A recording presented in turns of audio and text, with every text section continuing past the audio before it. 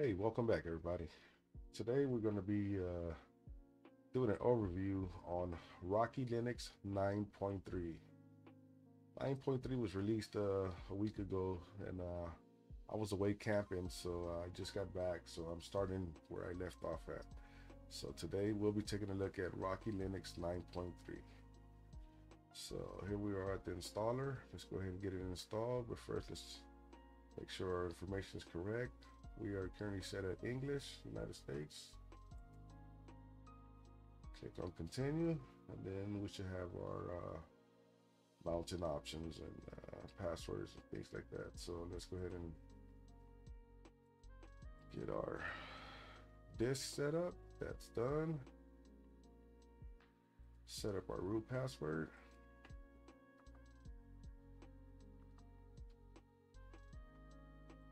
That's done. Now let's create a user.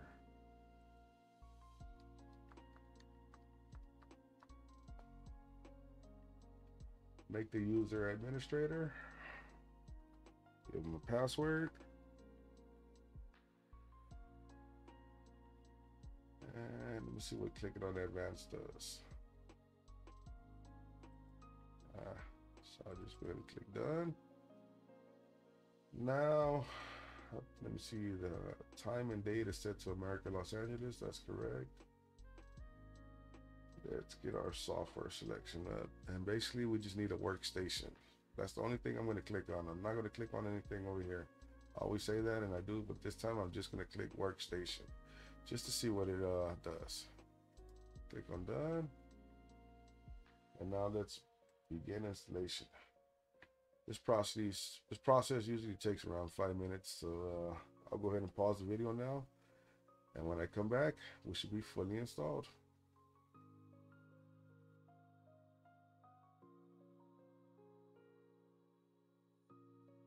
All right, installation is now completed, so we're going to go ahead and reboot the system and take a look at Rocky Linux 9.3.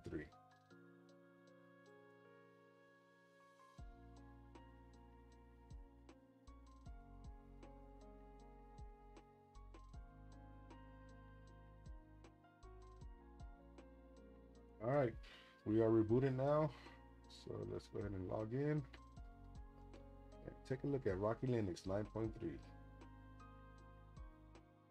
So we have a basic Gnome desktop here, and as all Gnome desktops have, we are welcomed by a Rocky Linux tour. So let's go ahead and take the tour and see what she has to offer.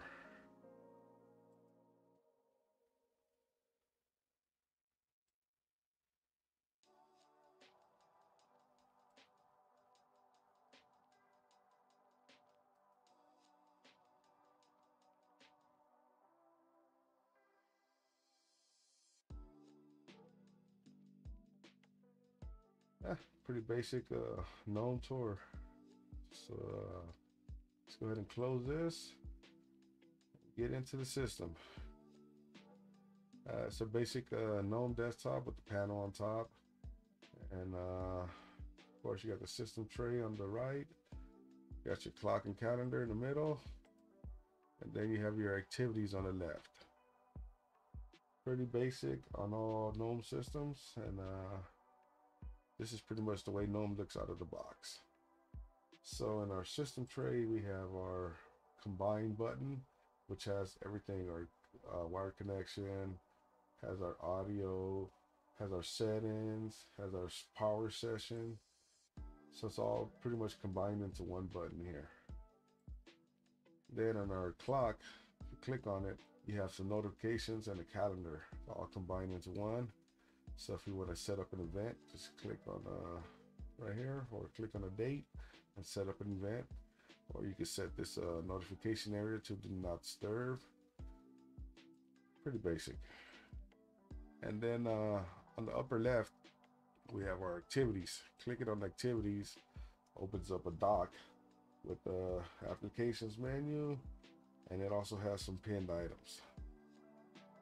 So let's take a look at these pinned items first, and then we'll take a look at the applications. So we have our terminal, which is our standard Gnome terminal.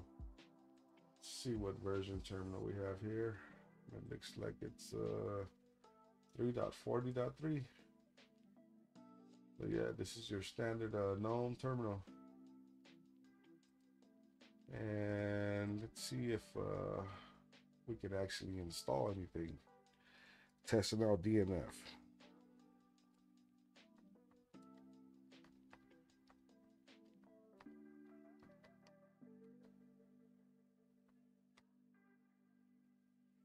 It'll do a base, kind of like a system upgrade, first upgrade, and then we'll see if it actually installs anything. It may or may not, but we will see. Okay, it wasn't able to find HTOP, so let's see if we can find something else. Let's say GIMP. Yep, they found GIMP. So let's just go ahead and install GIMP. And while it's doing that, we'll go back to the activities and check out our help menu. This is your standard help on GNOME. So if you have any issues or you're looking for something on your system, just click on the GNOME help and it should be able to find whatever problems you have. It's pretty standard on all GNOME systems, and it's pretty helpful if you need it. All right. Bye. Continue installing. Back to activities.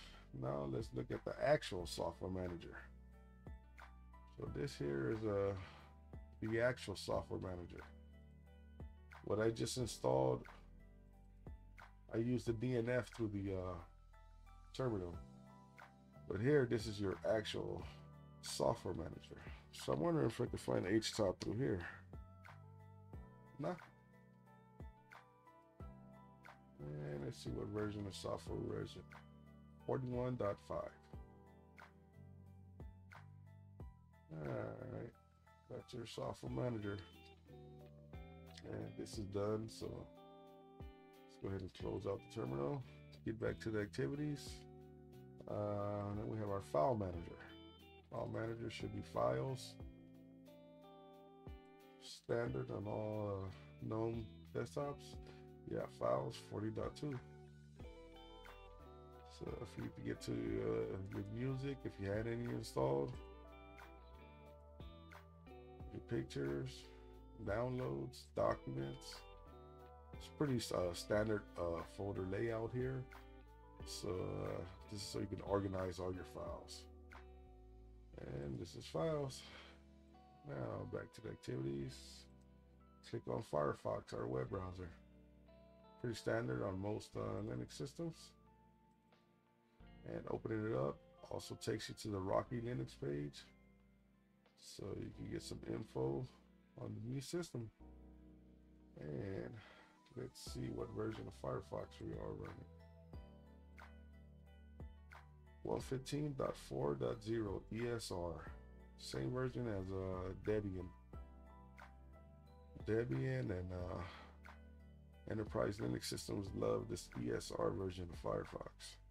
I guess it's a more stable version, so that's why they use it.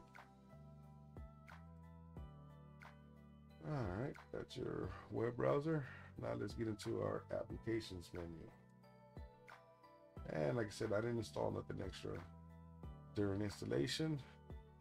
So you have your standard layout here for GNOME. You have your email manager, a troubleshooter, your tour, videos, calculator, text editor, GIMP, which I installed using a terminal. Then you have your settings, your system monitor, your utilities, and Cheese, which is it's a webcam program for taking pictures or video. But I installed GIMP, so let's go ahead and take a look at that. This is the latest version of GIMP, it looks like. Yeah. So let's see what actual version it is. 2.99.8. So this is the latest version before version 3 comes out. So this is the unstable tested version. Yeah, that's GIMP. All right, that's pretty much it on this system. We can also take a look at see if they have any theming out of the box. So let's go to the settings, let's see. Right here we got backgrounds. So if you want to change your wallpaper, use this right here. And of course, you can just go and download any photo off the web, and you can use that as a background also. So you're not pretty much restricted to these. You can pretty much use any photo you want and set it as your background. So these are your wallpapers. If I remember correctly, I think we have to install tweaks, but we'll see. Yeah, it's asking to install tweaks. So I'll go ahead and install that. And once it's installed, we can actually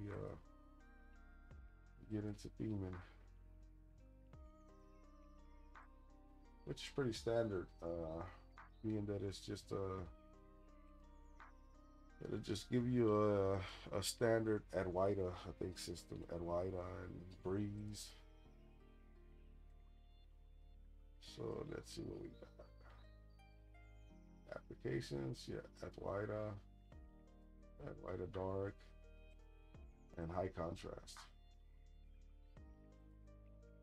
And high contrast inverse.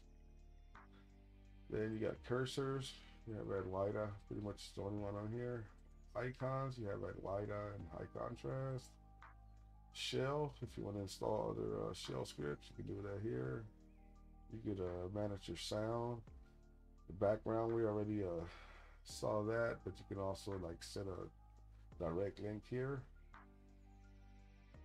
Then you can adjust some other things. You can do fonts, keyboard, startup applications, top bar, being this up here.